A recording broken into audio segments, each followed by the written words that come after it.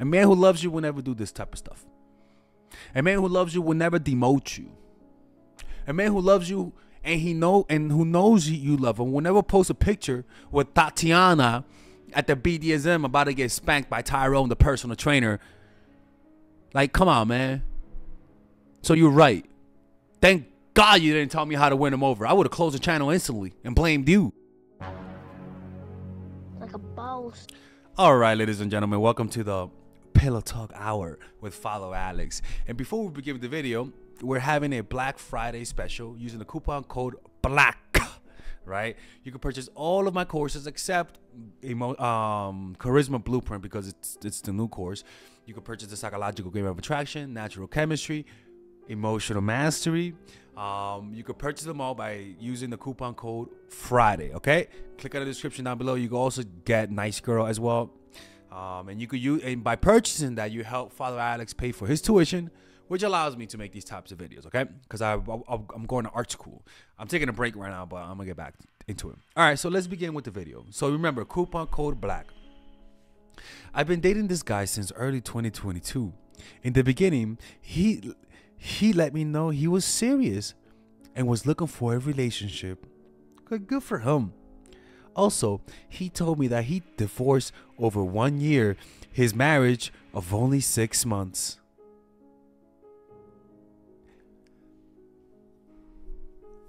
That's a red flag if I've seen a red flag. There's something about 6-month marriages, bro. Like, it's one thing to have a 6-month relationship. 6-month marriage, that's intense. As we dated, I noticed that he still had unresolved issues with his ex-wife. They weren't speaking, but he spoke of her often negatively. It was a red flag that I noticed and possibly should have walked away. Yes, it is a red flag. Talking bad about anyone consistently is a red flag, especially about your ex. But that's how you learn, right? But you know what, though? Again, like I said, it's kind of difficult to put things in isolation, so I get why you stayed. One red flag is not a red flag in isolation. Red flags are, well, you know, if he, you know, fucking kills people, then that's a red flag. You know what I'm saying? If he has bodies in his basement, and you're like, oh, you know, he only has a few bodies, but he's a great guy. I'm like, bitch, Melissa, run, Melissa. Okay, run. How about that? Not leave, run. Like, what the fuck is wrong with you, Melissa? Okay, a few months in, his job needed.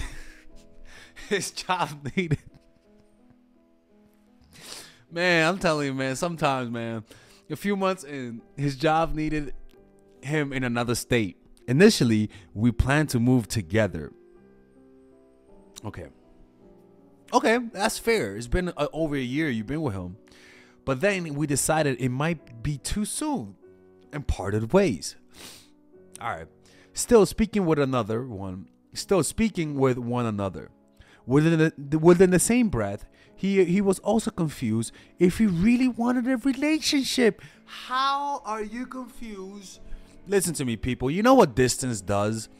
Distance reveals to you reality.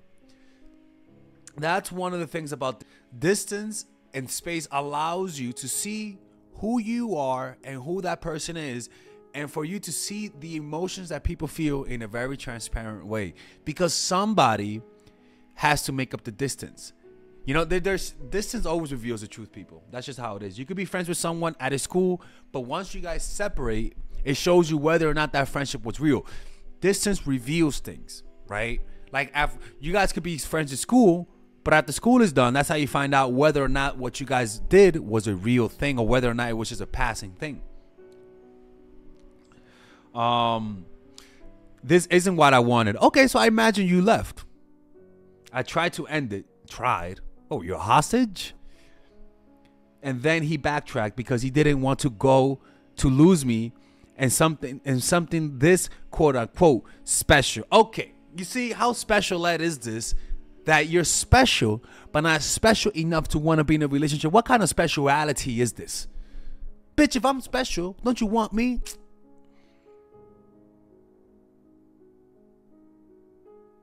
Sometimes people will give you everything but what you want when they're begging you. The only thing they're going to give you is the begging and the external signs that they like you. But when it really comes down to it, at the nitty gritty, what you really want, they don't give it to you. They're hesitant.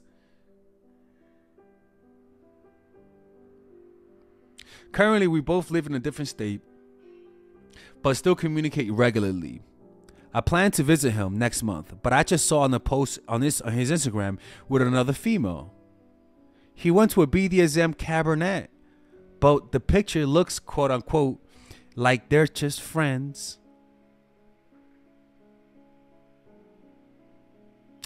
I have no idea who she is, and to be honest, the venue of the cabernet is very sexual. Is it? Father Alex, stay focused. All right, sorry. It is definitely not a friend I have heard him mention and talk about. I pulled back on communicating with him, as I am confused and hurt. He keeps messaging me, but I am giving him one-word answers and waiting days to respond. Yeah, you're using silence on him. Exactly. You're using silence. Beautiful. Beautiful. Much different than my regular messaging pattern. Exactly. I'm honestly disgusted and feel betrayed. Good. You should. He hasn't said anything about the picture, and it doesn't seem he really cares what I think, since he did upload it and tag the venue and tag the woman. Holy fuck, just what's next? Tagging his dick? Like, seriously. Like, just tag his dick while you're at it. Like, it's crazy. I feel like he wants his cake and wants to eat it too. I don't think any sane woman who is interested in a man in a relationship with him would want to see her guy with a woman in a BDSM cabernet. Well, calm down now, my love, okay? Don't make conclusions. There's a lot of angels out there who wouldn't. Well, Father Alex, you have a fucking dark side, okay? God damn it. We know exactly what you're into. We saw your dog collar yesterday. We saw the fucking dog leash. We know exactly the type of shit you're into. Calm down, Melissa. Jesus Christ, Christian. I didn't know Melissa was a Christian. You know, I bet there's some kinky Christians out there. Oh my God, can you imagine some kinky Christians? Baby, crucify me. I'm like, Jesus Christ, what? Yes, baby, I sinned. And I bet some ladies have like the fantasy of being with Lucifer. Hell yeah, don't you think there's some like people who want to be with Lucifer, you know, because Lucifer was kind of okay. You know, I'm gonna lose my Christian subscribers. My bad. I'm sorry, people. Baby, I have Lucifer as my personal trainer. He is nothing to be worried about. I don't think any saying. Okay, my love. Let me tell you something. Some women don't mind that, and they're not crazy. Some people just have a different attachment style. You know what I'm saying? But in this case, it's very disrespectful simply because he stated to you he loves you, he likes you, and he wants to be in a relationship. And then he backtracked. There's nothing worse than when someone demotes you. The demotion is, and that's what he sounds like he did. Should I let him go? I do not want to confront it about it. I feel like it would be common sense to not do this to someone you like. Thanks. I think you have high self-esteem by saying that, honestly. I really do think so. I think that you have good self-esteem, that you understood that. And I think your instincts are right. I think you have to leave. Because what he is doing is disrespectful. No woman who really loves a woman would do this. Unless you guys agreed upon it. I'm trying to see if there's anything else. Unless you guys agreed upon it, no man who actually loves you would do this type of stuff. And so blatant, so in your face. Like, it's like, honestly, I will block his stupid ass. I would just block him forever and leave him. Eternal silence. A man who loves you will never do this type of stuff. A man who loves you will never demote you. A man who loves you and who knows you love him will never post a picture with Tatiana at the BDSM about to get spanked by Tyrone, the personal trainer. Like, come on, man. So you're right. Thank God you didn't tell me how to win him over. I would have closed the channel instantly and blamed you.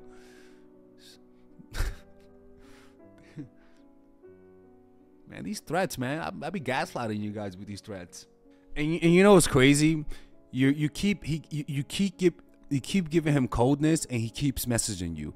He doesn't even give a fuck that you're being cold with him. He's like a robot. like a dick that's robotic and it's just programmed to just text. Any man who loves you would notice you acting cold and be panicking. Why are you doing this?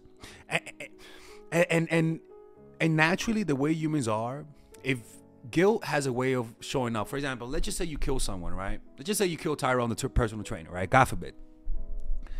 And I come up to you and say, hey, what the fuck? I know exactly what you did. I know exactly what you did. Your conscience would immediately think about killing Tyrone, the personal trainer, because you know that's what you did wrong. Maybe I'm really talking about, hey, I know what you did. I know that you got. I know that you got a promotion at that job and you're not telling me, right? But because your conscience is weighing on you, you're naturally gonna blame yourself. So when a guy likes you and he knows you, he posted that picture with Tatiana, and you're acting cold, he's naturally gonna say, oh wow, like I think she's mad because of that. And he would bring it up and address it. And he's not doing it. Jesus Christ, this guy's a motherfucking asshole. Honestly, man, like this type of stuff, I just don't understand people. Honestly. Like, how could you, this is just crazy. Why would you do that? Hurt someone that you like, that you love. And then on top of that, when you try to leave, they don't yeah, fuck that shit, man. This is not slavery. Move away, man. Like, find somebody else, okay? Find somebody else. This guy's not it. This guy does not love you. And I'm glad you asked me. And I'm glad you're doing exactly what I teach. And it's beautiful. It's just that for some people, it's not working. But what's really this is showing you is that he really doesn't care. And he has no heart.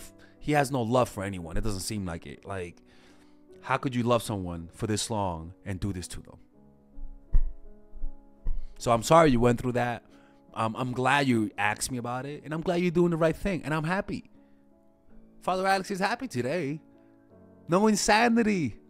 Oh, Lord. Thank you, Lord, for this question. All right, man. I wish you the best. Happy Thanksgiving. Don't forget 50% off all of my courses except, Charisma Blueprint, because it's the newest one, people, okay? Father Alex has his pay his bills, people, all right? Anyways, I'll see you guys tomorrow. Today, I might upload another Robert Greene book club video. So don't forget, click on the description down below. By joining the book club, you guys can watch all of the Robert Greene videos that I have and a bunch of other videos that I post exclusively on Patreon. Honestly, I'm going to start posting more reaction videos to other YouTubers on Patreon. And I don't know if you guys want me to make reaction videos on movies where I literally react to the movie. I may not react to the whole movie. I may react to the whole movie also as well. I don't know. Like, you guys gave me ideas, because on YouTube, there's some things I can't post. On Patreon, I can post everything, people. Everything. Yeah, that's right. Everything. What the fuck is Father Alex implying? Sorry.